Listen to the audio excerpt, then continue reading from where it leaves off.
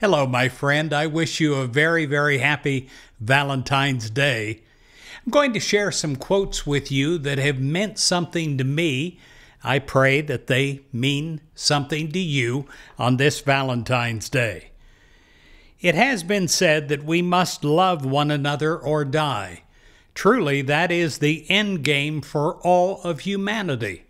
There is no other end game than to learn to love one another. Build bridges, not walls.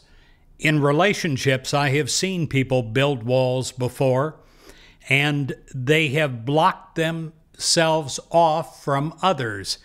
But it's a fascinating thing. As they got closer to the end of their life, they would seek more than anything else to walk across that bridge again.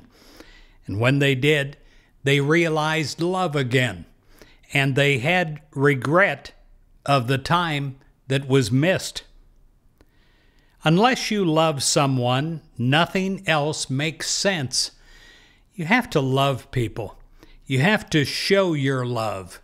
You have to be a person that is spiritual, a person that is filled with the presence of God and filled with the presence of love.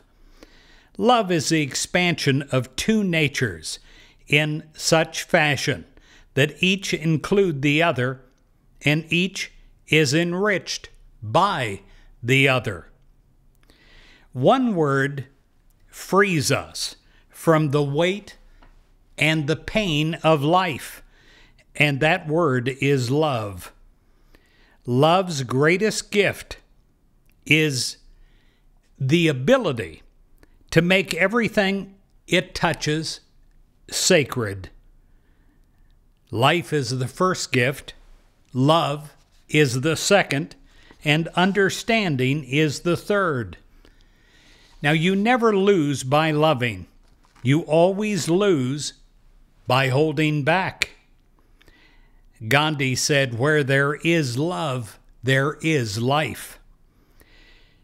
And Thoreau perhaps said it best: "There is no remedy for love but to love more." I send you my love today, my dear friend, and my wishes for a very happy Valentine's Day.